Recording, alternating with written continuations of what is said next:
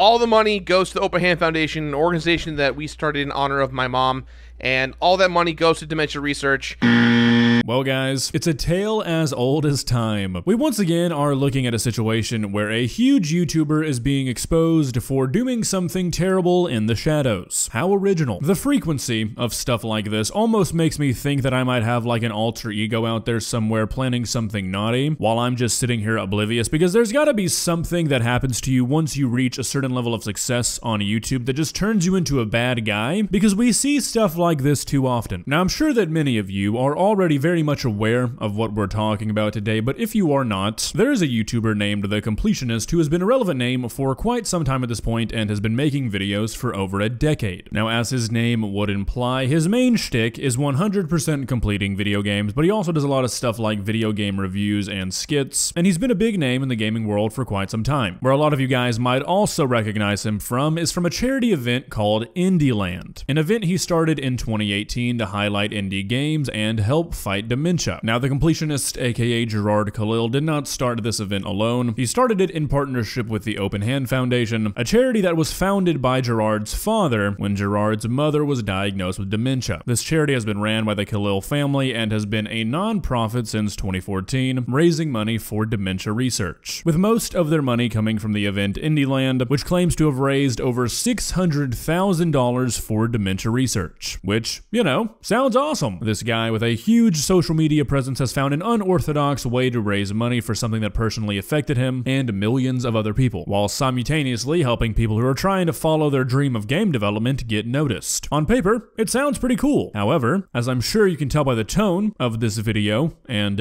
you know, the title, that's not really what's been happening. Carl Jobst and Mutahar from Some Ordinary Gamers recently released 2 videos where they exposed the Completionist and his foundation for not donating a singular cent of any of the money that has been donated to them. The Open Hand Foundation, being a 501c, has their tax records public, and genuinely, not a single penny has been filed as donated yet. And it's only been 9 years. What has been filed, however, is over 780,000 untaxed dollars in donations, with 125,195 of those dollars missing due to operating expenses, with majority of those operating expenses being unknown due to every single year. Most, if not just all, of those expenses are listed under other expenses. So, yeah. Who knows what prompted Carl and Mutahar to go down this rabbit hole, but they did, and they found something pretty gross. And we all know that if Carl Jobst makes a video about you, and you didn't recently set a speedrun world record, it's probably not good for you. Now, this story has been taking the internet by storm. It seems like everybody is talking about it right now, and I think for very good reason. I think as many people as possible should be talking about this right now, because things like this far too often go unchecked. This is not the first, and it is definitely not the last time we're ever gonna see a YouTuber do something shady, but hopefully this could be the last time we see somebody like this get called out for something like this and have nothing happen. This reminds me of a certain incident where another YouTuber pulled something where they took some money from some people and they never paid it back. Are you thinking what I'm thinking? Well, probably not, because this happens so often that there's too many specific incidents to think about. So hopefully this does not just turn into something that's thrown into the internet drama pile and forgotten about by everybody in 3 days, and we actually see something done. However, I think that is probably unlikely, because Mutahar and Carl got in touch with Gerard and they talked to him, and his response to all this is not exactly what I would call promising. Now, I'm going to be covering the main points here, the big stuff that really caught my eye, but I'm not going to be going through every single last detail, and that's because I don't really want to steal traffic from these guys. They very obviously did a whole lot of work. They put in their due diligence here, and they presented 2 very well-crafted, informative videos, and I highly, highly recommend you go give them a watch, because you are going to be missing out on information if not, and that is on purpose, okay? This video is more just me trying to spread the word and get what's going on out to a bigger audience audience, because I feel like everybody is kind of tired of seeing stories like this, and the more people talking about it, the more people bringing attention to it, the better. So Carl and Mutahar uploaded these videos where they went through the Open Hand Foundation's tax filings, and they saw this consistent behavior year after year of taking this money in from donations, writing off a portion of it for expenses, and then stockpiling the cash, not donating any of it, which is very questionable behavior considering that every single year during these live streams, Gerard would say that all the money is going towards research for dementia, using very specific wordage like all the money is being donated, saying stuff like we get none of it goes to us, naming certain foundations, naming certain places they're donating to. All the while, it's all a lie. None of this is actually happening. The money has been and is still sitting in a bank account doing nothing, losing money to inflation, doing nothing to benefit the fight against dementia. Now you might ask questions like, how do we know that it's still in a bank account? Maybe this year they finally donated it, and since taxes haven't been filed yet, we wouldn't know. Well, I appreciate your optimism, but Carl and Mutahar got on a Discord call with Gerard, and they questioned him about this money, and he answered. He basically said that during this entire time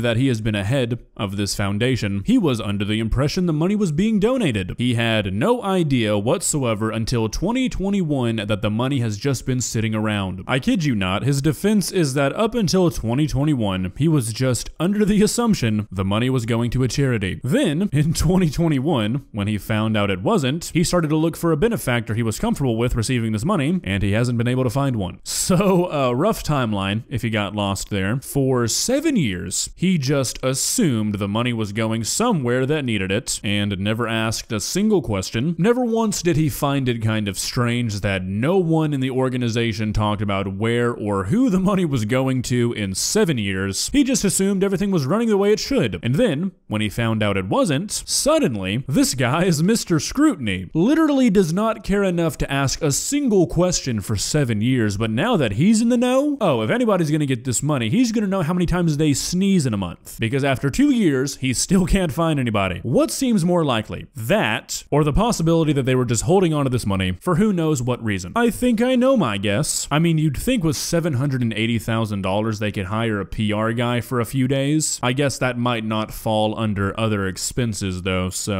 but seriously, the guy's argument is that he doesn't want this money going towards administration fees or expenses, yet, you know, the only thing it's been doing for 9 years is paying administration fees and expenses. I mean, come on, buddy. You could have said you don't want this money to go to literally anything else, and it would be hard to make an argument against you. But instead, you chose to say you don't want this money going towards exactly what you've been using it for. Come on. It also really doesn't help the perception of this entire thing that in the written responses that they gave to Carl, they kept harping on the fact that they have done nothing illegal. And if they did, the government would be cracking down on them instantly. Somehow implying that fraud doesn't exist anymore, I guess. Which I feel like if this ends up going to court, which who knows what's going to happen here, this will likely be seen as charity fraud. I mean, you can't tell people for a decade that the money they're donating is going towards charity and then just hold on to it indefinitely. I mean, you just can't do that, and I don't think the whole argument of, oh, I was just trying to find the right organization is going to hold up really well. I feel like the obvious response to that is, well, maybe you should have found one before you started taking people's money. Seems kind of obvious to me, but hey, I don't have a nonprofit. It gets even more shady when these guys have named specific organizations that apparently they've been supporting. It would be one thing if they were just kind of skirting around the fact that the money wasn't going anywhere this entire time. That would be one thing. They might be able to get away with that. I don't know. But they've been naming specific organizations, specific universities, specific places this money is going, and well, the taxes don't lie. The money's not going there. I spent a little bit looking for tax codes and laws, seeing if I could find any information on how long a charity has to donate money given to them, if there are any limitations. And honestly, I couldn't really find any, but I would imagine that something like this in court would be treated similarly to obscenity. You know, the whole I can't tell you what it is, but I know it when I see it. I think it's very hard to argue that accepting 9 years worth of donations and never using a single penny of it for what people think they're donating it for is not fraudulent. 1 year, okay. 2 years, that's pushing it. Almost a decade of no sort of action, I don't see how that would hold up. But that's really the gist of the situation so far. Like I said, I highly recommend you guys go and give both Carl's and some Ordinary Gamers video a watch. Like I mentioned, they got on a Discord call with Gerard, so if you think that I'm exaggerating this stuff, go hear it from the horse's mouth. This is really what they're trying to play this off as, and I think that's unexcusable. Hopefully, something will come out that will explain all of this, but honestly, I don't know what really could. I guess the best resolution here would be that all the money ends up going to charity, and I think that they should answer to what these expenses are. I'm curious if they were really necessary. Well, guys, what are your thoughts? This is definitely one of the more serious YouTuber situations we've looked at. I'm really curious to see if Twitch or YouTube do anything about this, but I mean, given the response to the Sniper Wolf situation, I'm not very hopeful. And also, considering that earlier today someone at the Open Hand Foundation tried to get Carl's video taken off YouTube, I doubt we're gonna see a very pretty ending to this. We'll see. If you enjoyed this video, please leave a like and walk on over to that subscribe button and touch it. It's free. It won't cost you anything. But for now, that's all I have for you today.